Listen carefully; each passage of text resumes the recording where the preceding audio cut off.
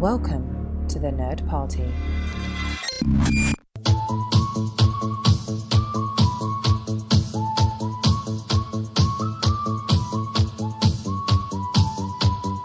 Hello and welcome to another episode of Missing Frames. This is the podcast where we watch all the movies we should have seen by this point in our lives.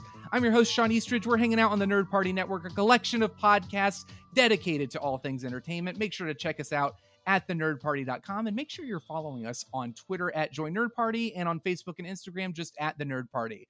We have hit another milestone episode. This is episode 120, and if you are familiar with these episodes, it's every 10 episodes we get a new landmark. You know we got to bring back one Mr. Brad Gullickson into the picture. Welcome back, Brad. Hello! Happy to be here. We're always happy to have you.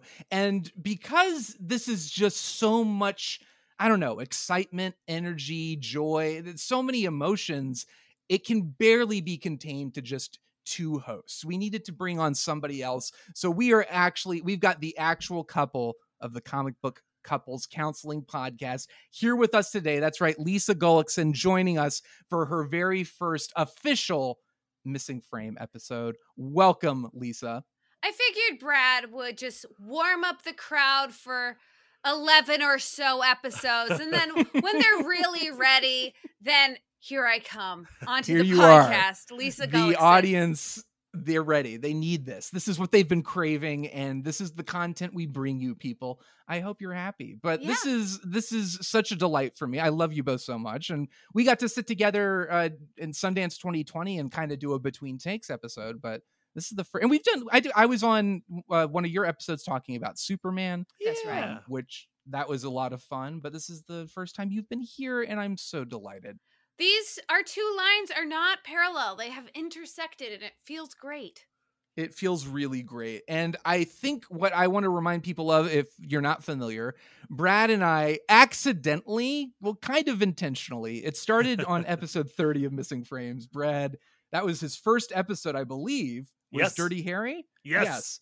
So you introduced me to Dirty Harry, and then it kind of just, we kept the tradition going every 10 episodes. So like episode 40, 50, 60, 70, every milestone episode, including episode 100, Brad and I would trade off introducing each other to movies that we absolutely love. We've had so many great ones. We did Big Trouble in Little China, The Graduate, Cinema Paradiso, which was, I think, kind of a movie that you loved and hadn't seen in a while. I don't know if it technically counted, but the last one we did, I can't believe, like, it was Wings of Desire, Wim Wenders' Wings of Desire, which is one of my favorites.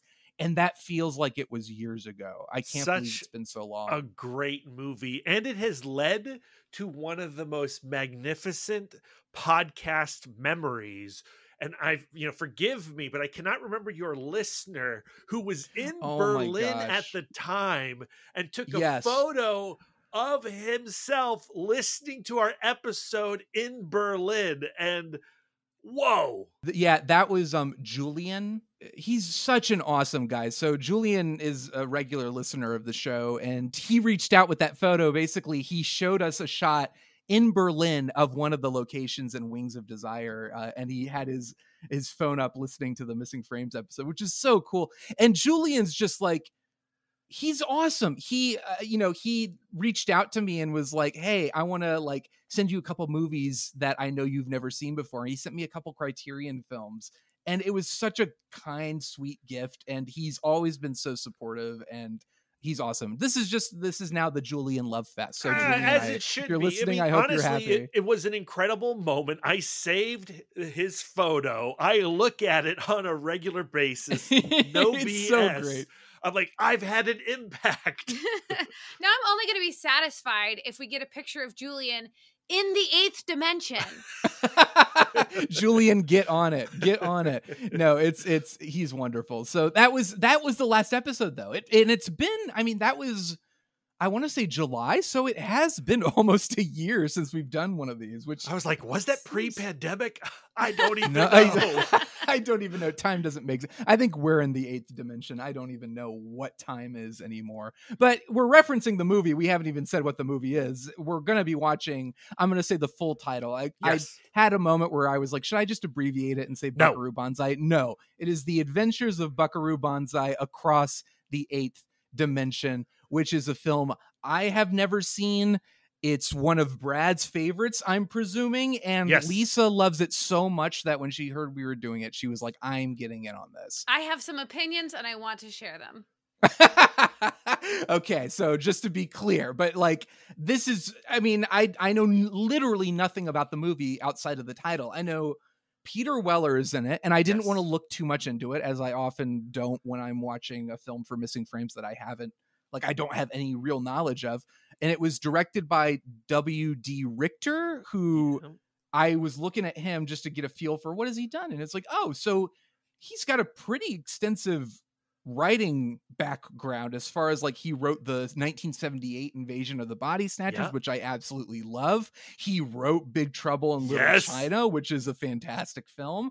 But this was his directorial debut, and I get the feeling, and I glimpsed a little bit at the history, but I get the feeling this is probably not super well received or a super big hit when it came out in 1984. Well, I mean, it came out against Star Trek 3, The Search for Spock, Ghostbusters, and Indiana Jones and the Temple of Doom. All right.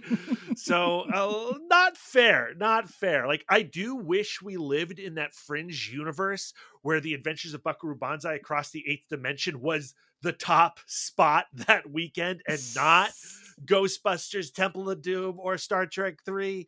But this is the world we were given.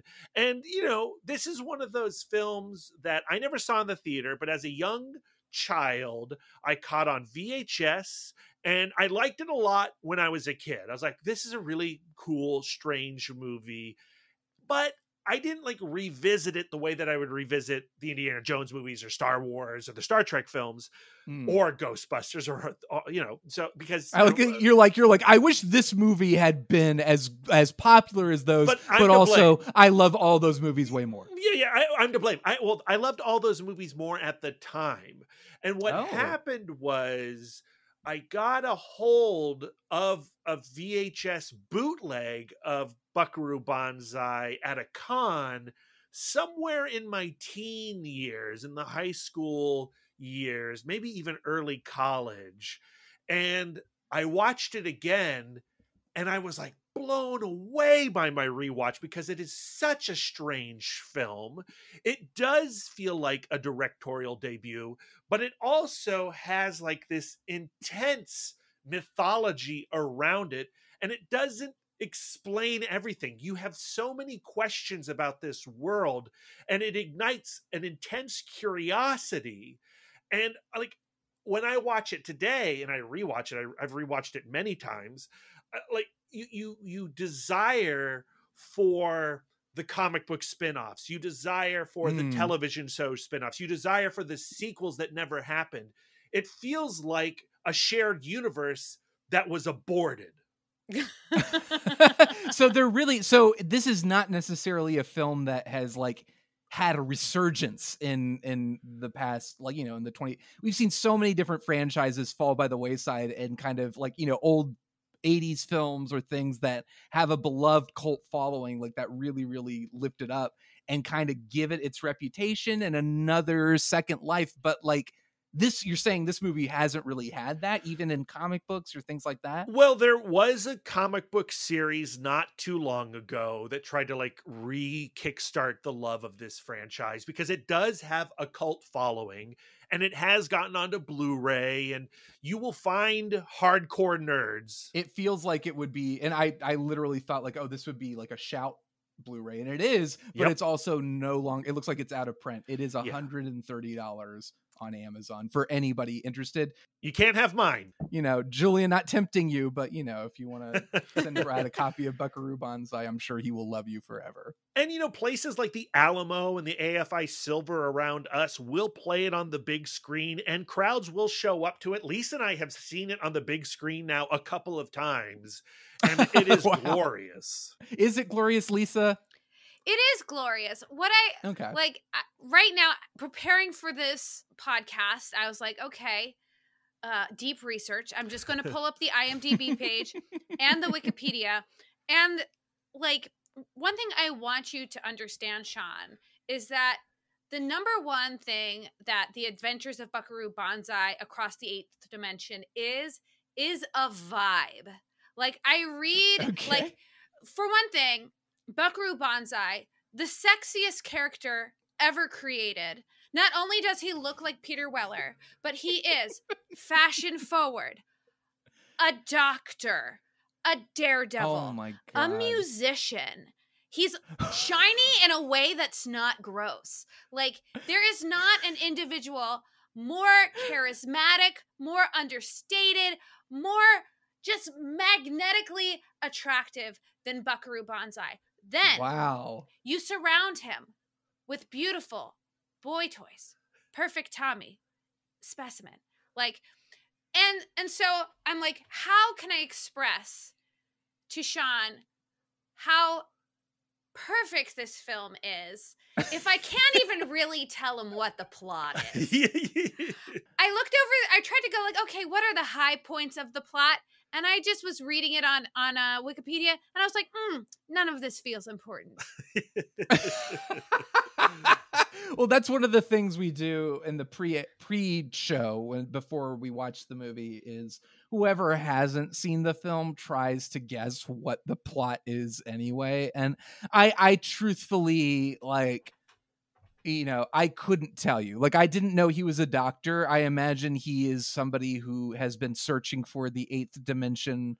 He stumbled upon it maybe as a child. His dad got sucked into the eighth dimension, and he made it his lifelong goal to I've got to find out how to get back there and find my dad. And it's something he went to school for. He got his PhD, and he became all these different things, the thrill seeker and Peter Weller, just to find this eighth dimension. And when he does, it opens up a door into obviously a whole new world, new adventures and new thrills and dangers and things that will challenge him. And maybe he'll find his dad again. Maybe he'll find true love. This is Shawn, have you looked at the cast at all? Because I don't want to spoil it at all if you haven't looked. So is the only person in this movie that you're aware of Peter Weller? Peter Weller, and I know, is Ellen Burstyn in this? Okay, no. Okay, then no, I clearly don't know. No. Okay, and Ellen is in the film, but it's not Burstyn. Okay, I was close. So you literally do not know a single other person in this movie besides Peter Weller. I couldn't tell you unless I looked at the Wikipedia page, which I won't. Okay, good. Please don't. I mean, the credits will probably spoil it for you. But you just got to let this cast roll over you, because it is one of the all-time great casts. And when the MCU was first starting to form, and people were going how are they going to be able to manage a movie with all the Avengers, Captain America, Hawkeye, Black Widow, Thor, the Hulk, and you're like, I wish you could look into the future, because the next few Avengers films are going to have 9 times the amount of people. But you look at Buckaroo Banzai, and Buckaroo Banzai has a larger cast than that first Avengers film, and it balances all those personalities and performers perfectly.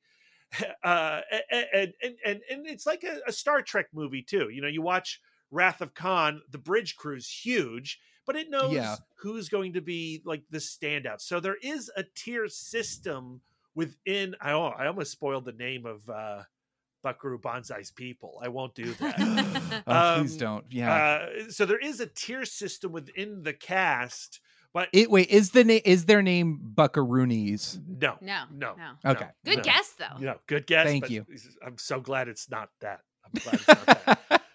And I would also ask that when you watch the film, you watch to the end of the credits, because the Okay. credits are still Oh, is very there- much a part of the vibe of the movie. If not the Wow, best part of okay. the film. If not the So- best part of the film. That's So we're correct. saying that Marvel may owe a lot more to Buckaroo Banzai. What okay. I'm saying is that a good portion of this film's vibe is still in the credits as they're playing. So like, I don't think you can say that you have experienced the whole movie's tone without the credits. That's all I'm saying. Oh my God.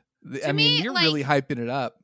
What, like, you saying, like, well, the Marvel Universe owes a lot to Buckaroo Banzai. Like, it's the exact opposite of that. That's right. Buckaroo No, Banzai you're right. is an untapped cinematic universe. Yes.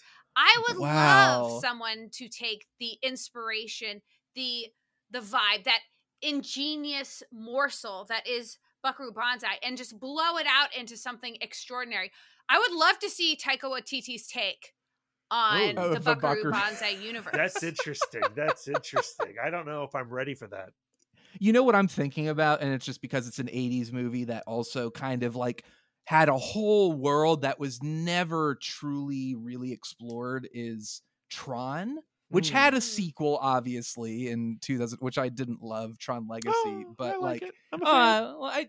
I had a feeling I was going to give you a moment to talk about how you liked it, because I had a feeling you would, but did. I but than that the also original. feels like where's the Buckaroo Banzai legacy? You know, like it's like, I feel like in terms of a creative bonkers world that has franchise potential, I don't know. Maybe this episode will kind of spark a resurgence. I there. Maybe would be that's- there day one to watch that film, but I do not want that film. Like the beauty of The Adventures of Buckaroo Banzai Across the Eighth Dimension is that it is one bite at the apple, right? It's one Okay. large bite of a very large apple, but you don't get to taste the whole damn thing, and you certainly don't get to go down to the core, right?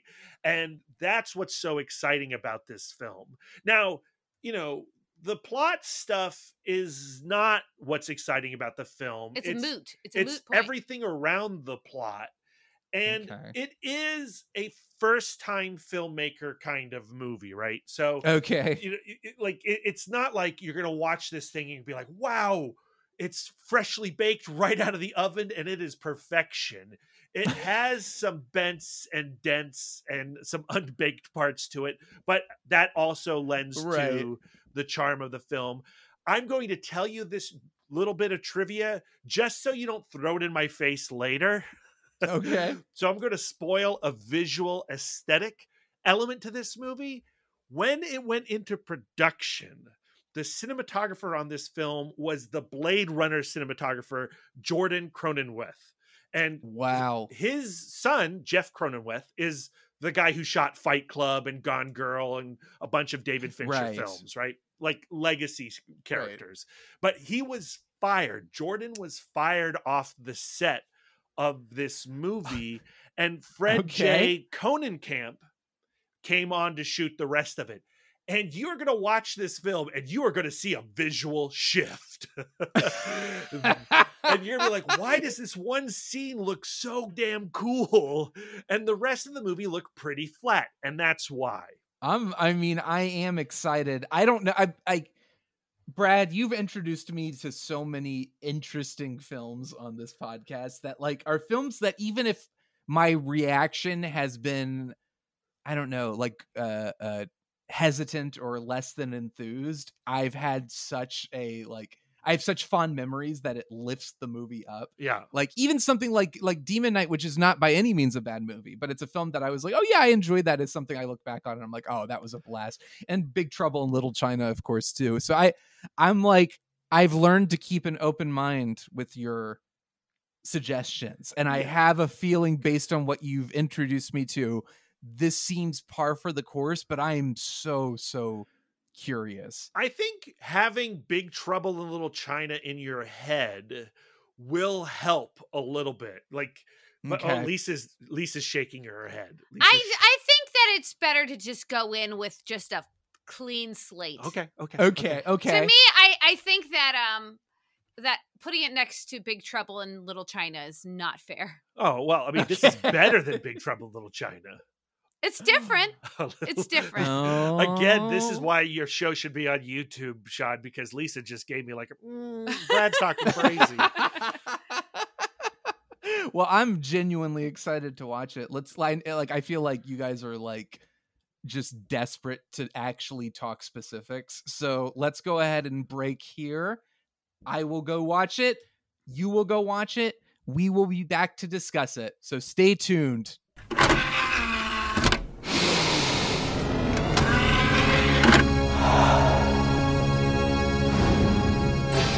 Now available to own on video cassette. And we're back. All right, ladies and gentlemen, and by ladies and gentlemen, I mean lady and gentleman. The Adventures of Buckaroo Banzai Across the Eighth Dimension. What can I say about this movie? It's wacky as all hell. It's incoherent practically the entire film. I couldn't tell you what happened in the film. Reading a plot description, I think you mentioned, Lisa, in part one, that even trying to process the plot description or like looking at it just makes me more confused. And all that said, it's kind of fantastic. Yay! Can't say I didn't warn you. It's kind of, I mean, yeah, it's true. And it's, it's by no means a perfect movie. Did I love it? I don't know. I may have loved it more than just straight liking it. Like it's endearing, it's fun. And I think just the sheer carefree, like you're either going with this or you're not vibe of the movie was something I was like, okay, cool, I'm into it. Like it is clear from the get-go when we start with Buckaroo as a brain surgeon, and then he's a test pilot, and then he's in a rock band. I was like, he is perfect. He is perfect, and I just have to go with this. And then when the aliens show up, I was like, okay, great. With no fanfare, it's just now there are aliens in this movie. Deal with it. So that's the movie in a nutshell. Is just deal with it, and I dealt with it, and I enjoyed myself. I think this is a great way to approach Buckaroo Banzai, and it is one of those films where 5 minutes in, maybe 10 minutes, I think the moment John Lithgow shows up as John Wharfen / Emilio Lizardo, the moment he appears, you're either with this movie or you're gone. And if you continue after his electroshock flashback, you're probably going to have a good time with this film. That's a good deciding point. I think you're right. That is that was a moment where I was like, "Oh boy, here we go. This is happening," and I was with it. Like I've always said I would rather be like thoroughly entertained by a quote unquote bad movie, which this is not. I would rather be just thoroughly entertained by like the full on going there than a movie that's more timid and maybe self-serious. This movie's tone is really all over the place. Mm-hmm. And I think even Peter Weller, I was reading that when he was being kind of invited by Richter to join the adventure, was like, what is this? Is this going to be campy? Is it going to be like Star Wars, where it's just kind of like very heartfelt and straightforward and just goes with it? And the movie can't quite decide what it wants to be, so it tries to be literally everything it can possibly be, and it both fails and succeeds, but I wouldn't have it any other way, if that makes sense. When I talk to people about the tone of this film, I often say, imagine Batman 66 just turned one dial up or maybe two dials up in seriousness. Yeah, that's actually a very good, like, it 100%. So that's how I felt overall. It is a movie that, like you said, you really have to you have to embrace the vibe. And then on top of that, like just the sheer joy of realizing Jeff Goldblum was in the movie, John Lithgow, all these people, all these kind of cult actors from this time period, and Ronald Lacey, who I haven't seen in anything other than Indiana Jones as president, which is crazy because he's unrecognizable. Yeah. Christopher Lloyd as a character named John Big Boutte. This is an insane film. Mike from Breaking Bad as the guy who gets his neck broken. He gets his neck. There's a lot of neck snapping in this PG rated film. Clancy Brown, Carl Lumley, Isaiah Bradley from the MCU, Mantis. He's in this film. Yes, it was just an embarrassment of riches, and I was really amazed at the caliber of talent, but also everybody is into it. And I was reading, I wasn't sure because this felt like a film that could have been like, if I were to have gone and done a little bit of, as Lisa likes to refer to Wikipedia and IMDb, deep research, if I had gone to these pages and read like this was a troubled production, everyone hated it, everyone was miserable, but that doesn't seem to be the case. It seems like everyone had a blast making this movie. The only people who didn't were like the studio people, like the producers who were just at every turn undermining it. Like getting rid of Jordan Cronenweth, when you said he was fired, I thought it was like, oh, there were like Richter maybe wanted to move faster, and Cronenweth was like, no, I'm making art, and we're gonna. But no, it was the producers who came in and said, nah, we want to fire that guy. We want the movie to look cheaper. Like, what? Yeah. And like the Cronenweth scenes really do stand apart from everything else in the film. Yes, they do. And I would love to imagine, well, I mean, I can't imagine, I could do that. I'm going to do it right now. I'm going to love to imagine what this film would have looked like if Cronenweth had stayed on the entire time. And I think it would be like, a little classier maybe, but that kind of shabby look that the film currently has does match the tone of the rest of the movie.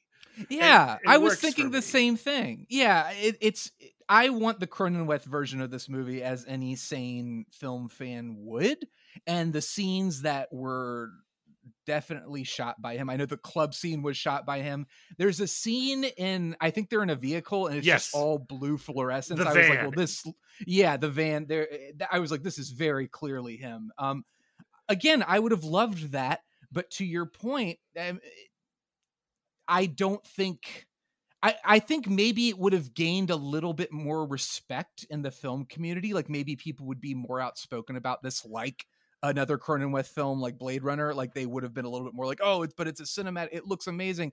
But in a way, you want that kind of cheapness. You want the aliens running around in the really, really obviously rubber suits with with rubber hands and things that just, it's like it doesn't quite work as well if it looks like Blade Runner. It's an 80s B movie, right? Like this is like you would watch some Roger Corman film back in the 50s, early 60s, and now we've just transferred it to the 80s. Like that's what Buckaroo Banzai is. I do have a question though, Shawn. You mentioned how the plot is incoherent. Now, having watched it many, many, many, many, many times now, I think I have a handle of it.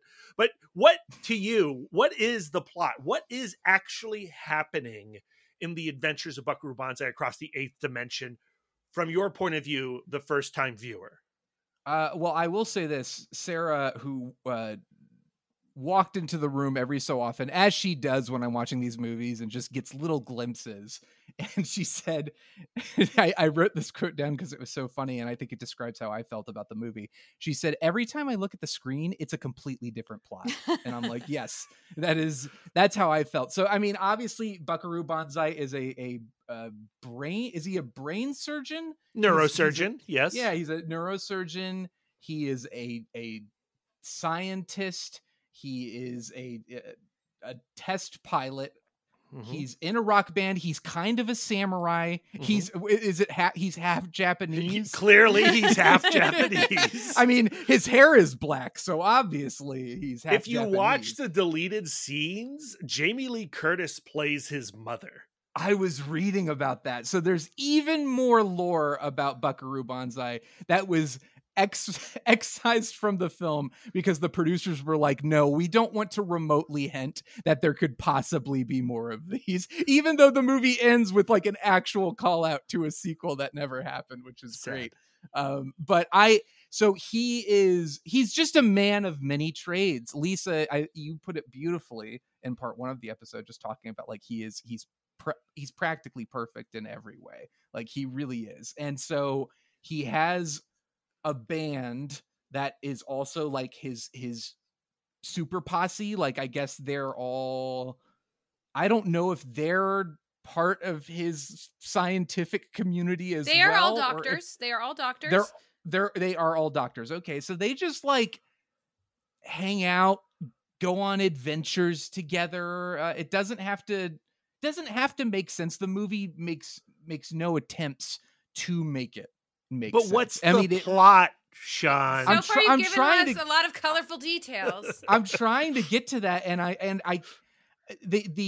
so they're trying to get to the 8th dimension, and then they bring something back with them. John Lithgow, who had been there many years prior, is triggered by this breakthrough. He goes insane. Buckaroo Banzai apparently is like a well-known celebrity who works with the president and is part of these experiments to try to get to the 8th dimension. What is the 8th dimension? I couldn't tell you. I don't know what is so exciting about it or what they're hoping to accomplish. If they said it, I can't remember. Like, is it the secret to like life on Earth, or like, I don't know why they're trying to get there, but they're trying to get there. It got explained, I think, pretty clearly, Shawn, in well, the press scene where all of the questions were answered.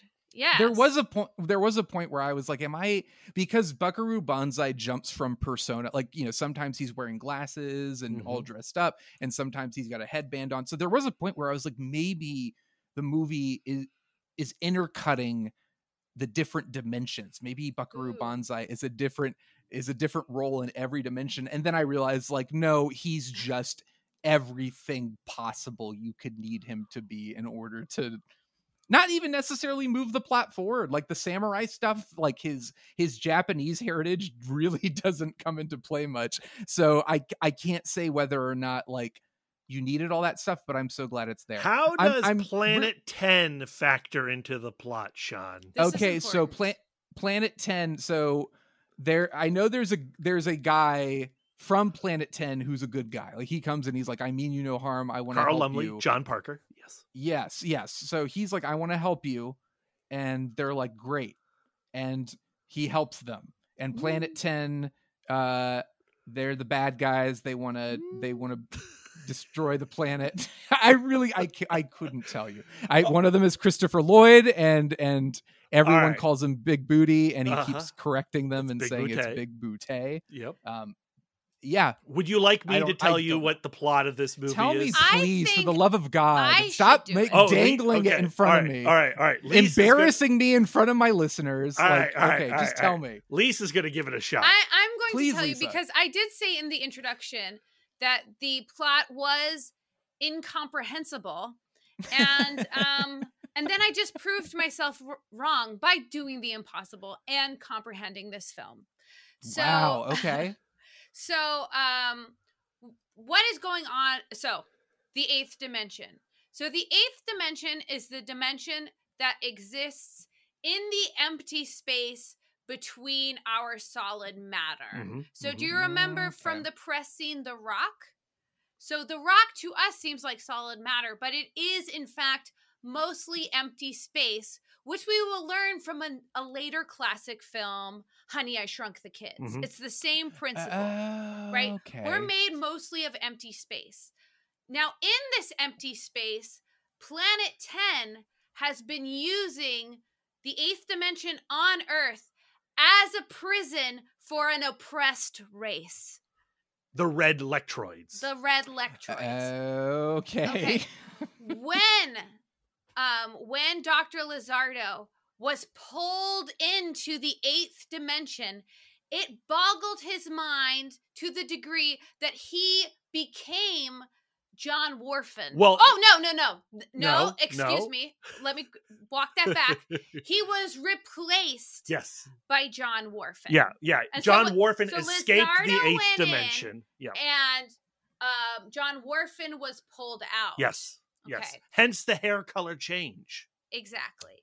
Now, Okay. Once the overthruster, The oscillating overthruster, not to be confused with the flux capacitor, was invented. There's a lot of Back to the Future stuff in this movie. Back to the Future stuff ripped off from Buckaroo Banzai. I will agree with that. Yeah. By breaching the 8th dimension, we have now potentially done this intergalactic upset. Yes. Releasing the red Lectroids. So the black Lectroids were like, hey, we realized you didn't know what you were doing, but now you have threatened not only the existence of our planet, but now also the existence of Earth. Yes. And so the black Lectroids from Planet 10 are threatening to fire a particle beam on Moscow, igniting a nuclear war with America, which will then destroy the planet. Unless they get John Wharfen back in the 8th dimension or they take care of him somehow. And then in the midst of all of this, they what I love is that they bring Orson Welles' War of the Worlds into it and say like that was real, it happened, and Orson Welles had to be convinced to tell people it was a lie. Yes, and then there's kind of an inexplicable love story in the film, which is fantastic. I love also how the love interest is introduced in the film. That Buckaroo Banzai is such a stand-up guy that he can tell when someone in his audience is not enjoying the music he and his band are playing, and he stops everything. What I realized on this watch, another, dare I say, dimension to Buckaroo Banzai, is that he is a true empath. So when he is brought onto the planet by his parents, when he is born, he fulfills their dream by becoming this brilliant scientist. But then he meets these guys who want to start a band, and he goes, absolutely, I'll start a band with you. I am going to now meet your expectation.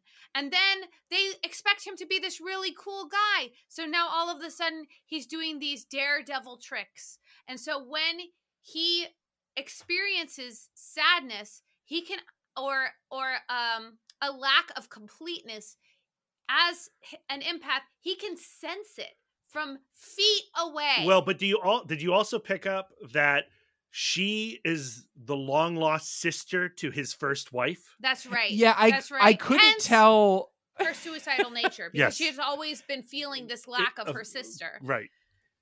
So I thought, like, I was like, maybe this has something to do with the 8th dimension and this will be explained. But no, it is just like, oh, no, your dead wife's long lost twin sister. And there's like a moment where she finds the photo in his room and is like, I don't understand. And he's basically like, don't worry about it. And she's like, okay. And that's the end of that too. So it's very, very fascinating. There are many, many things thrown at the viewer all at once, very quickly dismissed. And you're kind of just like, wait, what is it?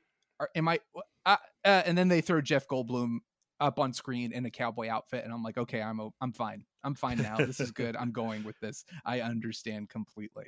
I also appreciate there are so many, like, the movie isn't quite camp. Like, it's not embracing camp. Like, it is campy, but it's sincere in its intentions in the same way something like Star Wars is. It's just vastly more absurd and ridiculous. But things like and this is great, and I loved actually realizing what this moment is in the movie for, but like little moments that just are such insane like winking to the audience moments, but the watermelon moment where he's Yes. like, why is there watermelon here? And he goes, I'll tell you later, and they just leave and they never mention it ever again. That was one of my favorite parts of the whole movie. And looking on Wikipedia, I'm reading that apparently that was an attempt on the filmmakers' part to just see if they were being checked by the producers anymore, because the producers were really, really hands-on, and then they stopped being hands-on. So they shot that scene as a way to test whether or not they were going to make them cut it out. And when they didn't, they were like, oh, okay, we can just do whatever we want now. But it's also one of the best scenes in the movie. Yeah, and the reason it's one of the best scenes of the movie is because it's indicative of what makes Buckaroo Banzai so interesting. You know, Jeff Goldblum's New Jersey says, like, what's the deal with the watermelon? And Nevada goes like, I'll tell you later. And it's like the whole film is that way. You Yeah. see all this stuff and you know that it's there for a reason, but you don't know why it's a reason. It's like hinting at this massive world that you could find if you would go around the corners, but you're stuck within the frames of this film. And what you get with Buckaroo Banzai is this suggested universe that you never get full access to. And it's right there in that watermelon scene.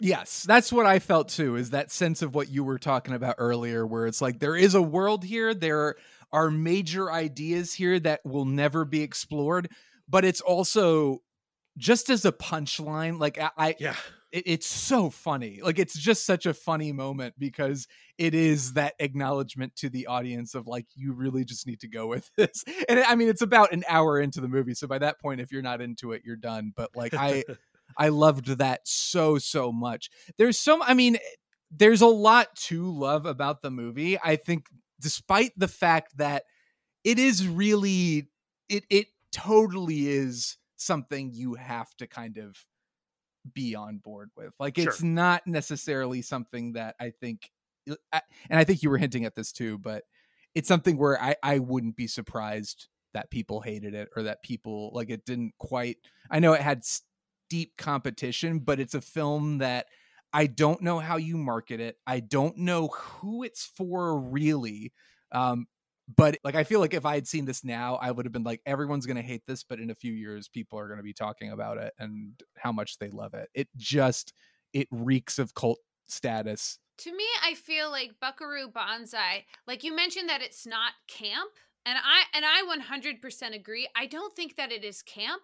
I think that it is fashion, in that it throughout the film, it is gesturing to an awareness of the outside world. It gestures to awareness of, ultimate nuclear destruction. It gestures towards an awareness of, there's race discrepancies and there is injustice, right. And it gestures towards the idea that Buckaroo Banzai can be this extraordinarily cool and also deeply intelligent person, and it goes like, and that's enough, right? Yeah. Doesn't it look cool? Don't you want to hang out with these people?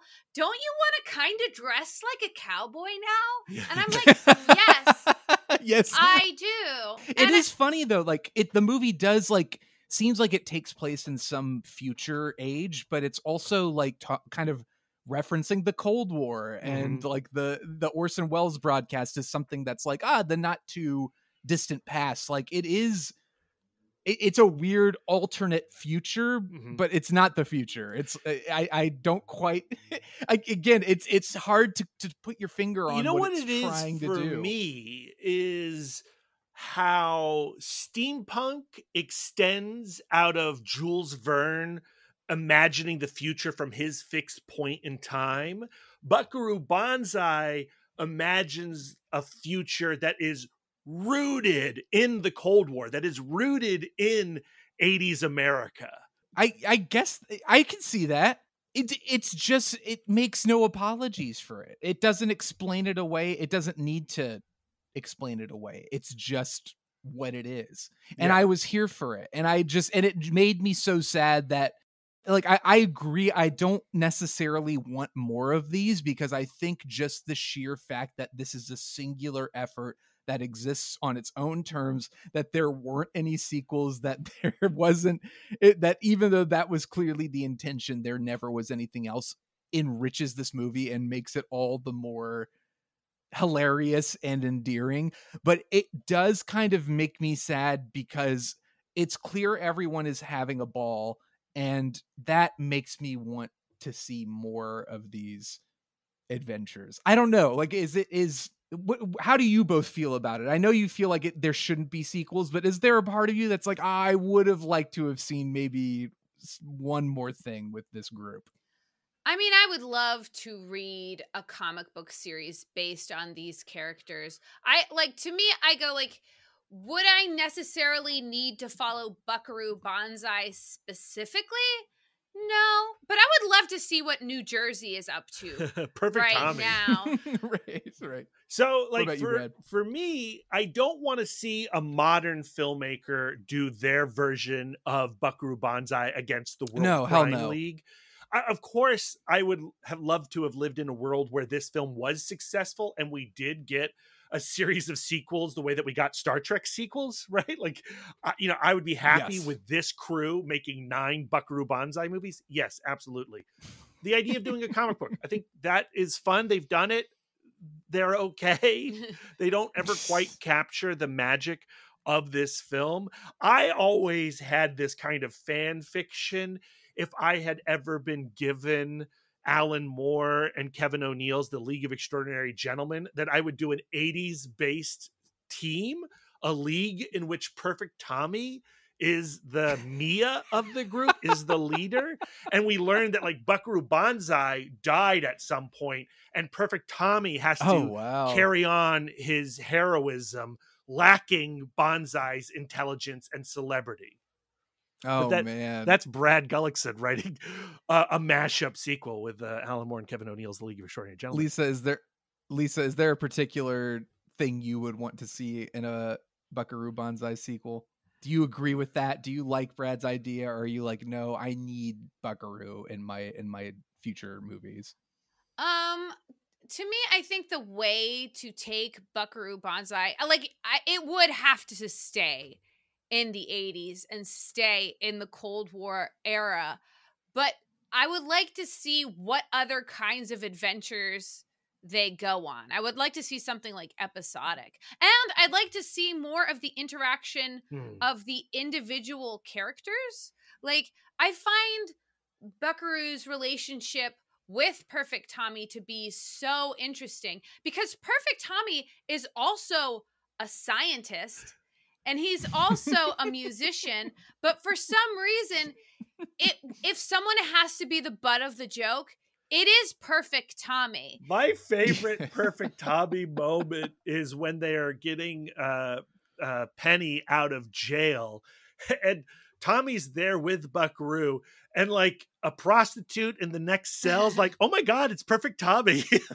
Like, that's how huge their celebrity is. And like at the motorcycle convention, when Buckaroo Banzai steals the bike, the guy on the back of the truck off screen 80 yards, like, that's Buckaroo Banzai. Like, I love the celebrity around these characters within this world. But Perfect Tommy not wanting to let Penny out, like he's like, this is not Penny. What are you doing? This is not, this is not your former love. Like, this is absurd.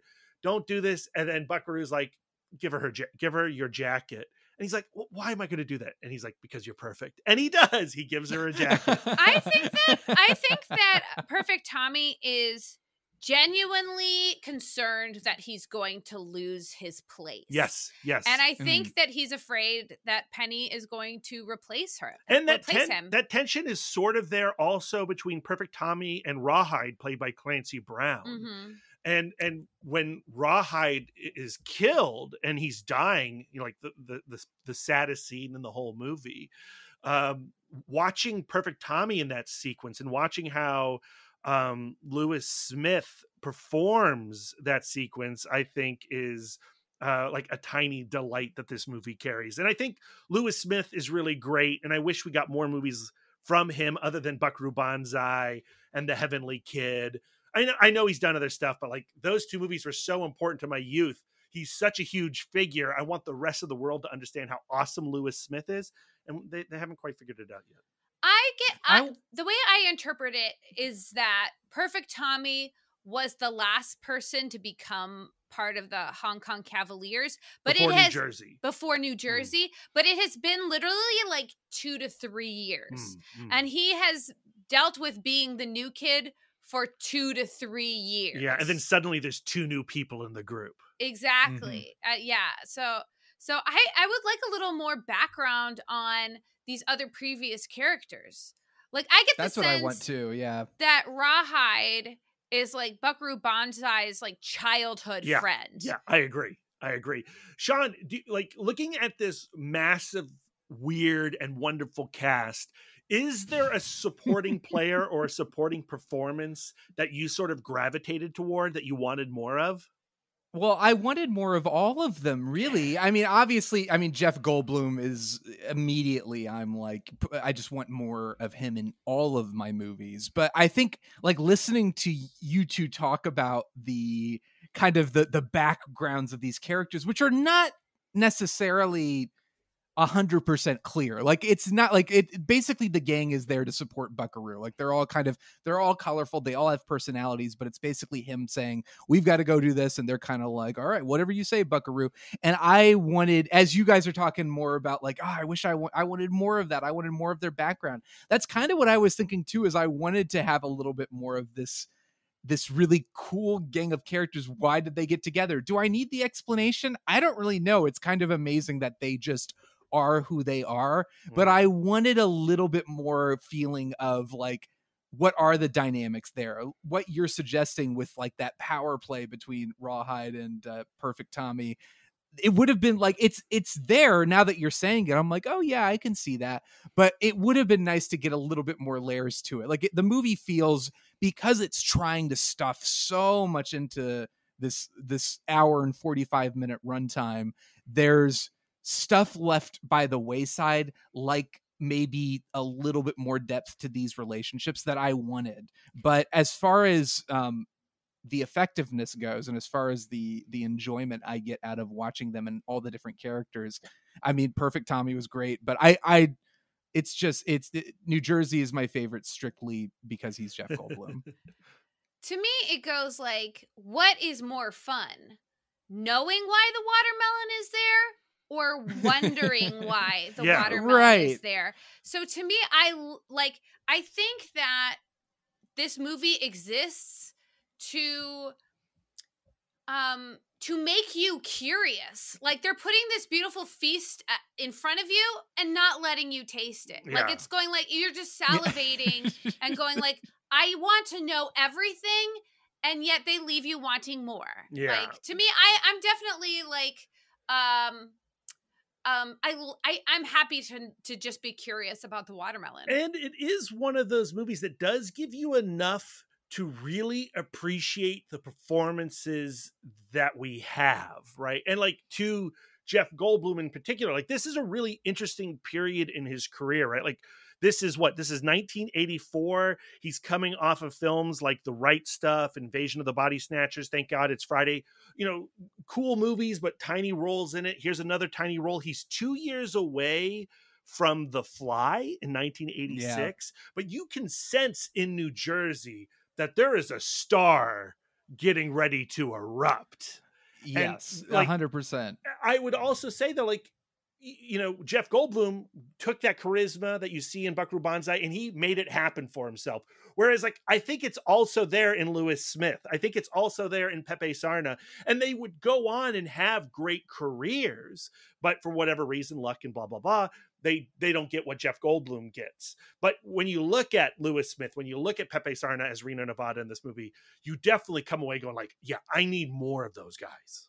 I think that's it. I think it's the charisma that makes you automatically, like, you can't help but want more of this. You can't help but want more explanation or things like that. But I agree, Lisa. I think the beauty of the movie is that it's not going to give you everything you want. If there was more, it almost takes away from just this big hodgepodge of borderline incoherent storytelling and world building and characters. Like, you just kind of have to go with it. And I kind of love that, and I appreciate that. It's just the sheer fact of, like, charismatically, I want more of these people in general, and I want to see more of them. And that's what I don't know. It's like, I don't take anything away from the movie for being what it is and for not delving deeper, but there's a part of me that's just like, oh, I like the end credits, which I'm so glad I probably would have watched anyway, because I was so stunned and mesmerized that I was like, I will not stop watching until the movie is completely done playing. But just watching them and like walking through this wherever they are in LA and moving through and walking in beat with the music, it just is like this. I wanted more of this. I want more. I can't help but want more, even though I fully appreciate that there is no more. And that's kind of why this movie works the way it does. It makes you want to have like the Buckaroo Banzai musical. Can I just get that? I would love that. Or I just want that poster on my wall of them all lined up. It reminded me that does it? That doesn't surprise me in the slightest, but it just had like, I felt like The Life Aquatic with Steve Zissou totally owes something to Buckaroo Banzai, including Jeff Goldblum. Oh yeah. But like, I mean, that scene is reproduced in The Life Aquatic. I mean, that is a direct homage to Buck Banzai. Yeah, exactly. And I just, that same charm, that same joyous kind of celebration of everything this movie is, the kind of, it's a moment where it's like fully acknowledging to the audience, like, yes, this movie was that ridiculous, but again, these guys are not winking at the camera. They are completely committed. They're walking in tune to the crazy synthesized music, and it's great. And I loved that. And I loved I love just the gusto of everyone involved, the enthusiasm, the love for this non-franchise, but clearly there was something there, and the people involved really, really loved what they were doing. And that just makes me like, oh, I want to see more of that. And it's a shame that I don't think Richter directed much else outside of this, as far as I can. He did Late for Dinner in 1991, but other than that, he kind of retreated to writing. Big Trouble in Little China was after Buckaroo Banzai, and I mean, he is the credited writer on the Jamie Foxx classic Stealth. Yeah, that's true. And then nothing else since. Well, he also wrote a film that Lisa and I enjoy, a Stephen King adaptation called Needful Things with Ed Harris and Max von Sydow. That's a fun movie. And that's worth watching. But there's nothing like Buckaroo Banzai in his filmography. Yeah, it's just... Well, I mean, Big Trouble in Little China is a little bit, maybe. Yeah, I do see some overlap there a little bit, but like, it's just such a shame. Like, this isn't even a movie where it's like, yeah, stick with writing, buddy. Like, it's like there is intention. It's a little clunky, but overall, like, there's ambition, there's intention, and there's a sense of like somebody relatively confident for their first time directing a film that has so many moving pieces. Even though it doesn't cohere completely, even though it's not a complete success, it does make me want to see not only more Buckaroo Banzai, but also like, I wish W.D. Richter had maybe done more. It's a shame that the movie wasn't a success, and that he probably kind of he retreated to lick his wounds and go back to exclusively screenwriting. But I don't have it in front of me, but I believe that he and Earl Mac Rausch, the screenwriter, collaborated on an expanded novelization. And I think Dark Horse Comics just published a new edition of it, which I have not got my hands on yet, but I'm going to get it. Let me see. I want to look this up because I would like to see more of this too, but I do remember reading that as well. And that's, I would enjoy a comic. I'd enjoy, other platforms, other outlets, as far as like, comic books, video games. Yeah, why not? Let's do a whole thing.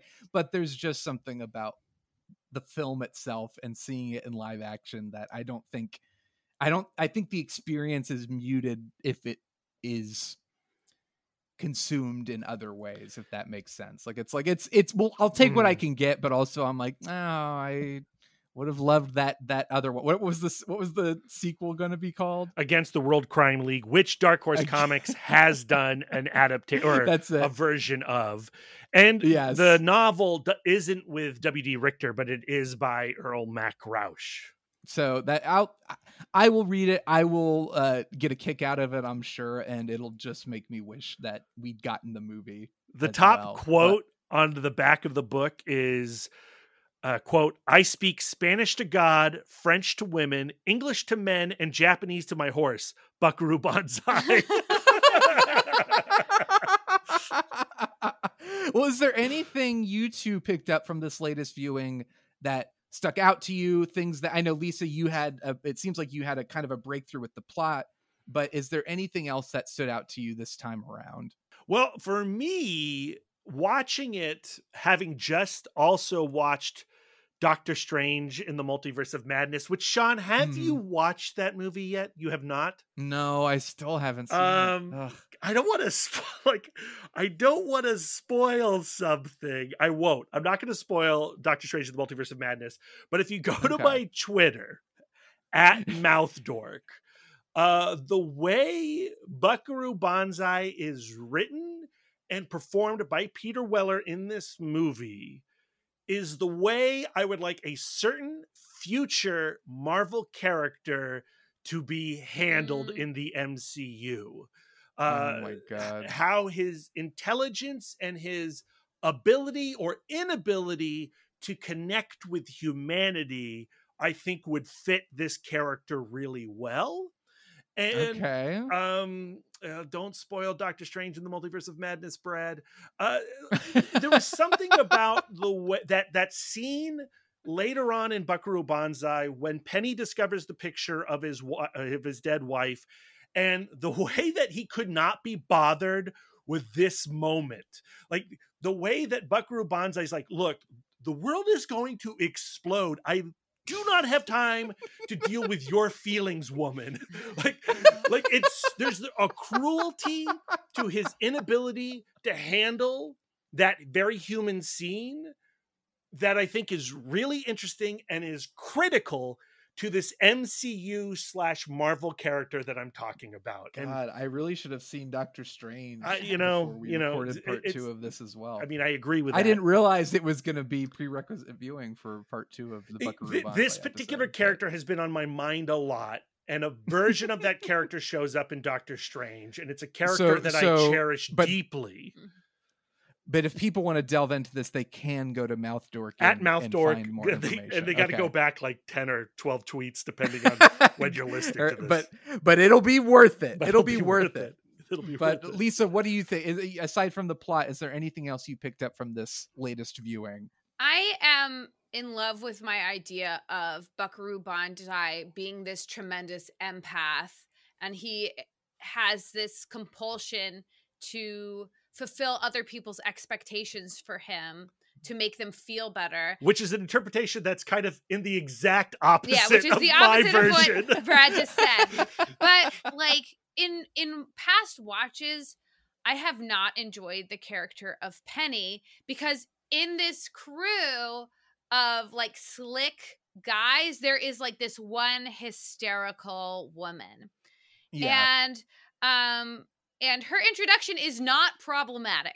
It's not unproblematic. I meant it's kind of amazing though, because first of all, Buckaroo stops the music to talk to this woman who is just out of her mind, and it cuts away. He's singing a ballad for her, and when it cuts back to her, she has a gun pointed to her head, and I'm watching this just flabbergasted, like what is this movie? What is happening? What is going on? I just want to point that out. Like it was kind of hysterical.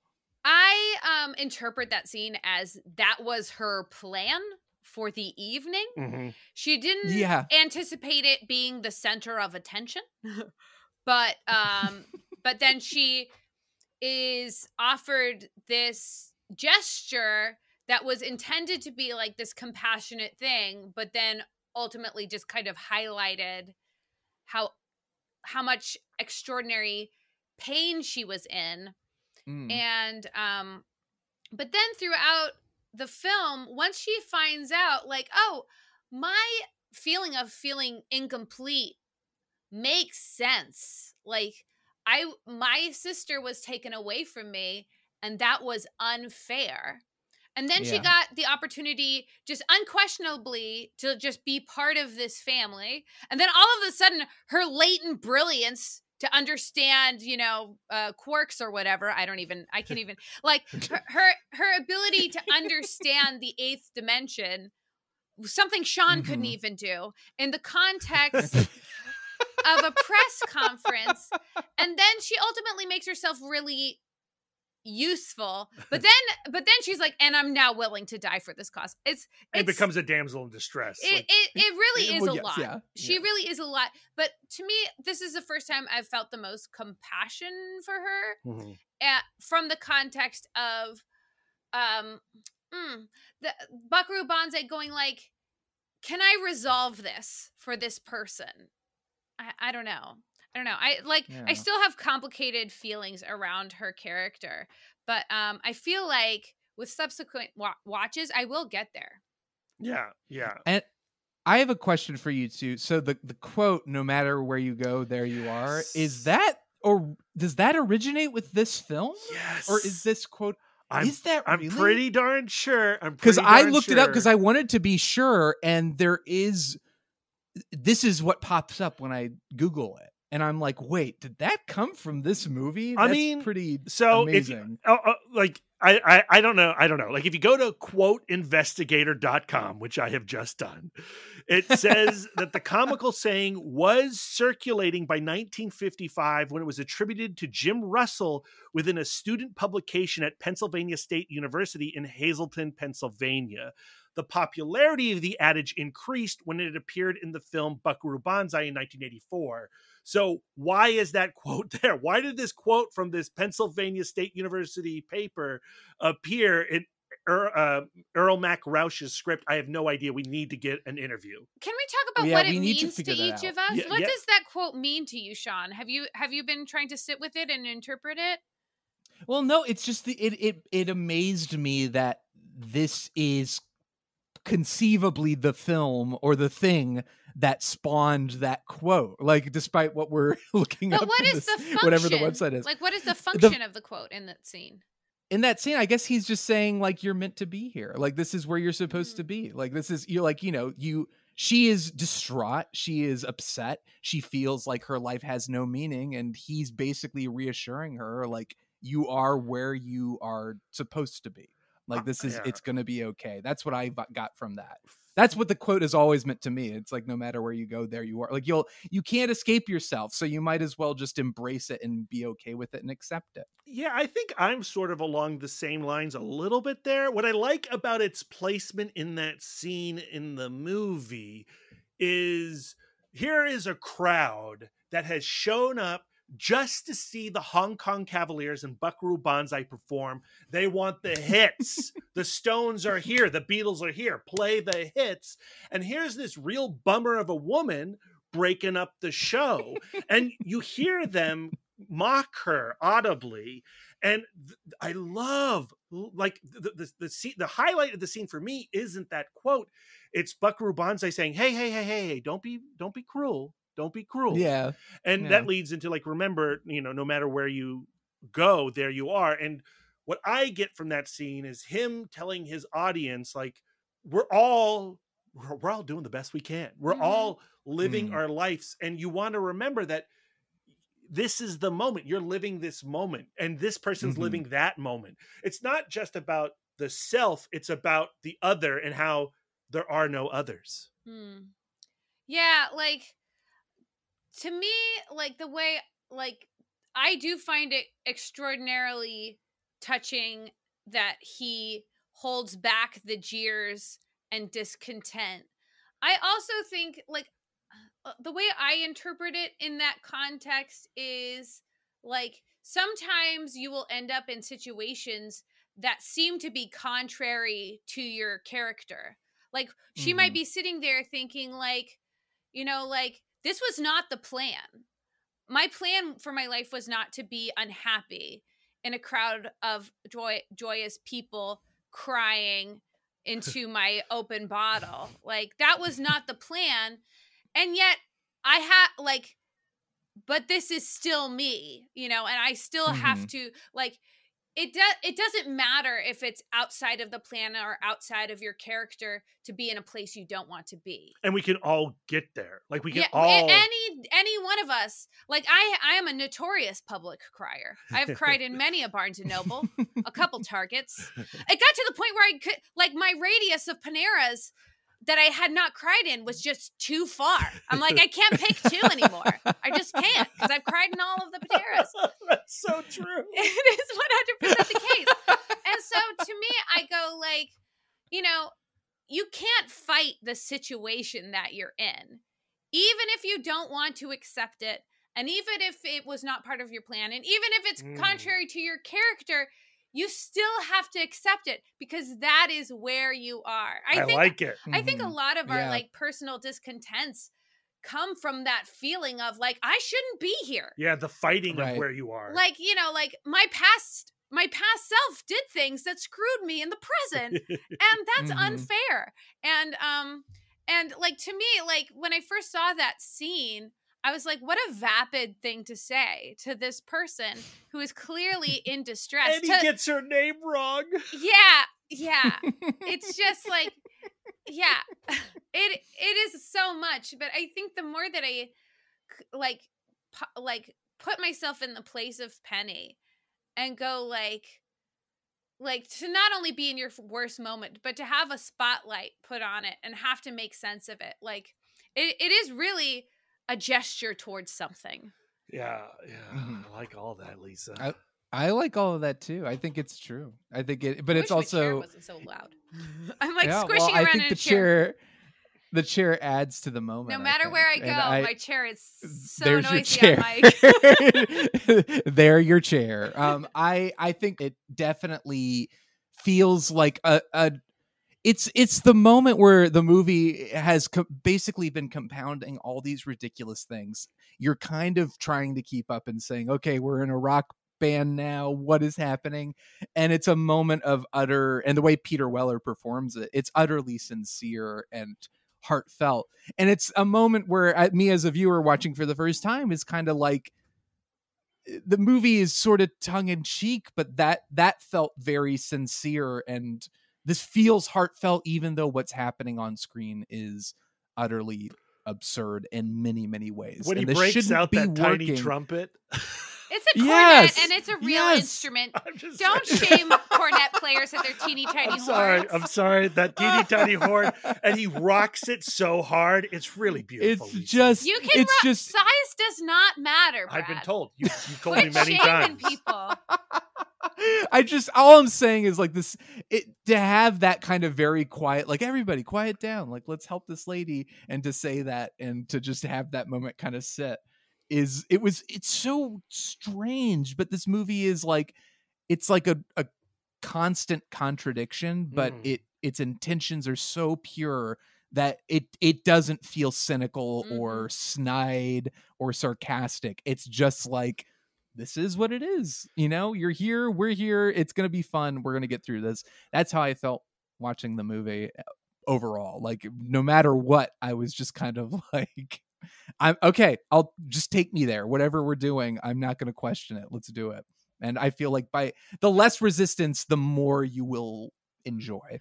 I wonder how the actors felt once they saw it all cut together.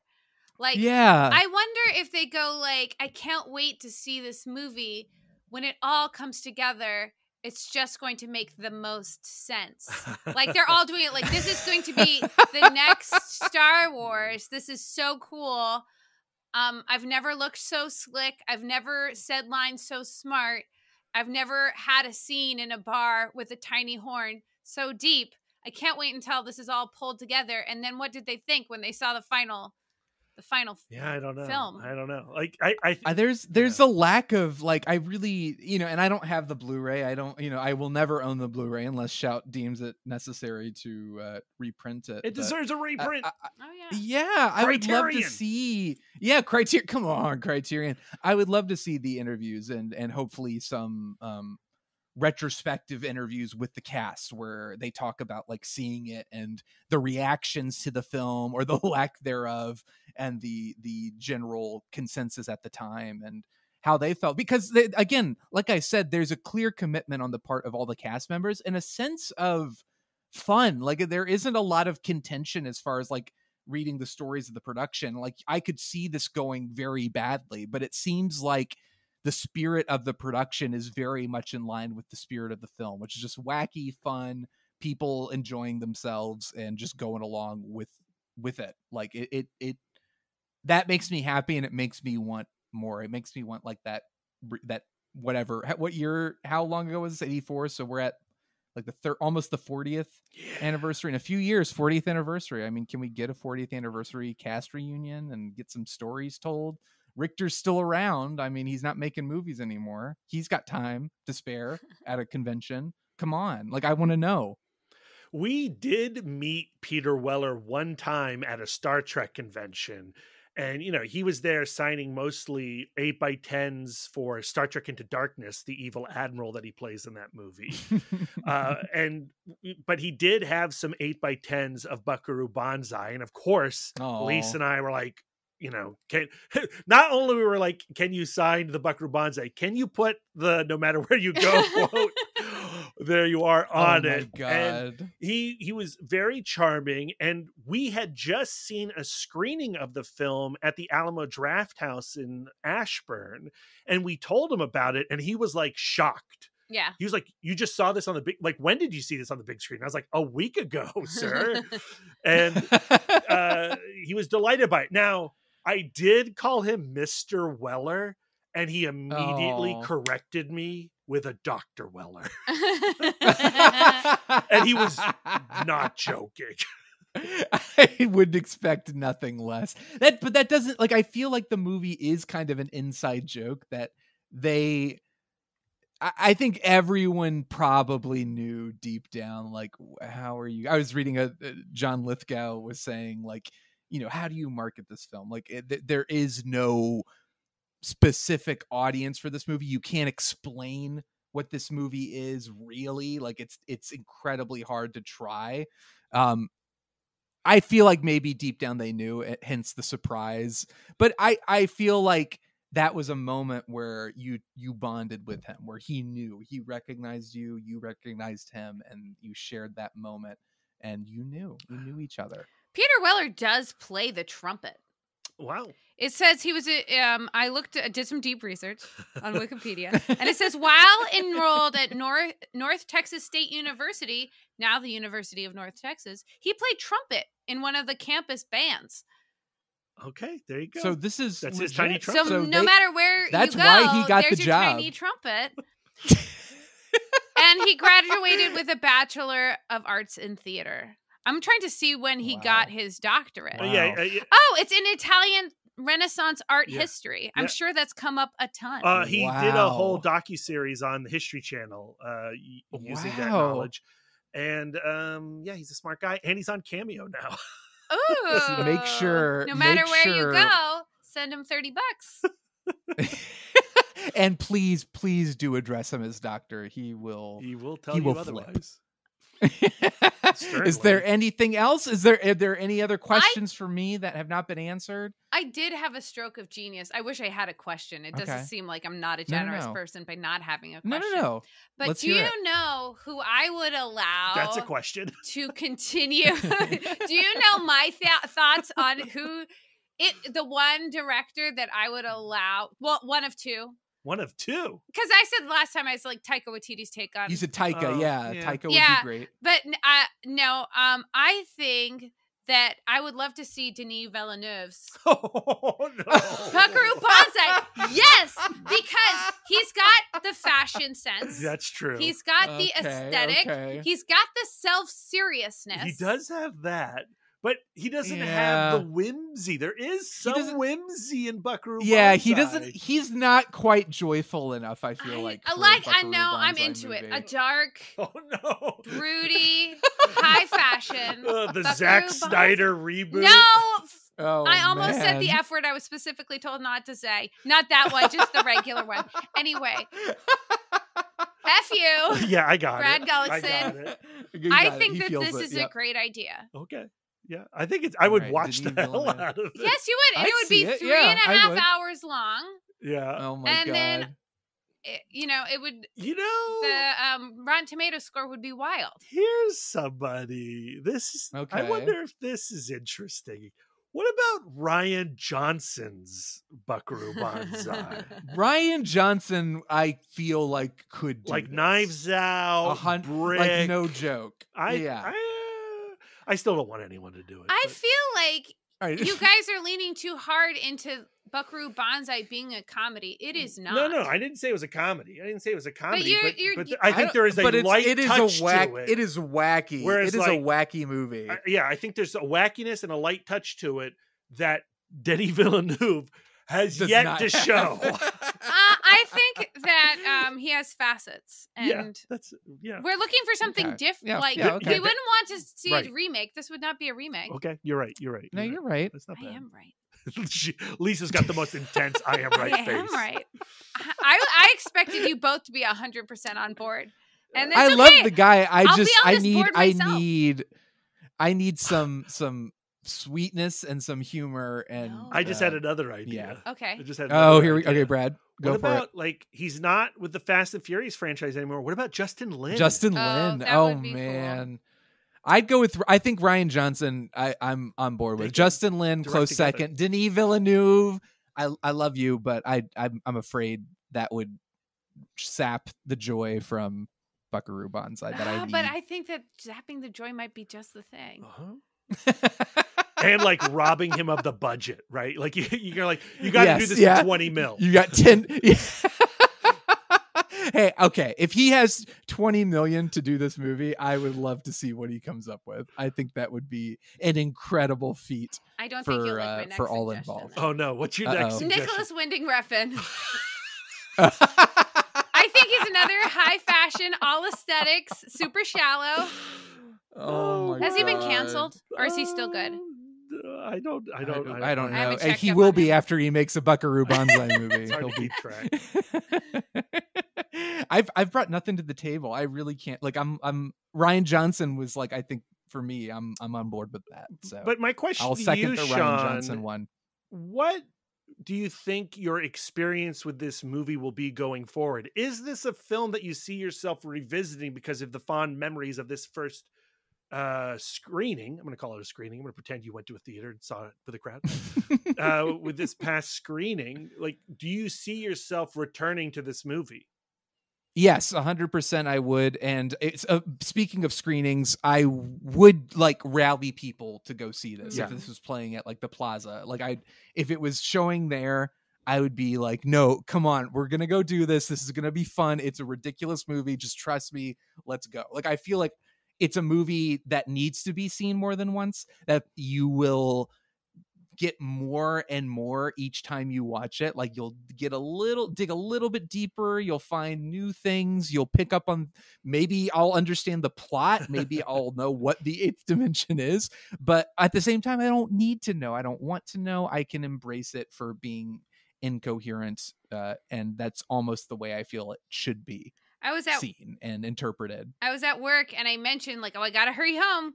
Gonna watch Buckaroo Banzai Across the Eighth Dimension, and one of my coworkers turns to me, who has a teenage daughter, and goes oh man, I love that movie. I wonder if my teenage daughter would love that movie. And I go only if she discovers it on her own. I don't think that you could show this to a teenager as a parent and go this is hey, great. this is a fun, whimsical movie. Yes. You cannot watch Buckaroo Banzai with any irony in your heart and mind. You just have to go in arms wide open, Creed style. A Creed reference. What is happening? We got Creed performing the new hit for Denis Villeneuve's long anticipated sequel to Buckaroo Banzai. What about Sam Raimi? I'm into it. Oh, okay. I would see anything Sam Raimi directs. Yes, I would see that. Yes, Sam Raimi's my new pick. I know he just did Doctor Strange, and I know Brad bent over backwards to try not to spoil it for me, but I would still see Buckaroo Banzai directed by Sam Raimi. He's got that perfect blend of campy and sincere. His films just strike that balance, and I think. But does he Buckaroo have the fashion? Banzai has that as well. No, he doesn't. But you can hire, Ruth Carter, the first costume designer that I thought of, Ruth Carter, to bring the fashion. Perfect. Well, that's great. Is there anything else we need to say about Buckaroo Banzai? It's brilliant. It's one of my all-time favorite blast. Movies. It's my 8th favorite film. Is it really? True story. 8th dimension, 8th favorite film. Give them the sandwich. What is the bread for Buckaroo Banzai? What is 7 and 10? Let me 9, think. I got to go through the whole 10 then. Okay, yeah, go through. So my favorite film of all time is Jaws, followed by An American Werewolf in London, followed by John Carpenter's The Thing, followed by Star Trek II: The Wrath of Khan, followed by Miller's Crossing, followed by Point Blank, followed by 2001: A Space Odyssey, followed by Buckaroo Banzai, followed by Sweet Smell of Success, and then 10 is Alien. I think that's 2001 and Sweet Smell of Success, being snuggled around Buckaroo Banzai just feels right. I agree. That is a sandwich I would happily. Come on. With what? What? Put in my body. Okay. What's the watermelon doing there? It's great with feta. Okay. How many big bouteilles would you give Buckaroo Banzai on a scale from 1 to 5? Brad, I think we know Brad's rating. Yeah, it's 5 big bouteilles. All right, Lisa, how about you? I would give it 4 big bouteilles. I'll give it 3.5. 3.5 big bouteilles. So it's quite the relief. It was very, very fun, and I enjoyed it, and will be watching it again. So thank you for introducing me. And Brad, Lisa, who would like to take point on telling the wonderful world of Missing Framers what you two are doing on the internet? You can do it, Brad. All right. You can find us every week on the Comic Book Couples Counseling podcast at comicbookcouplescounseling.com or wherever you stream your podcasts.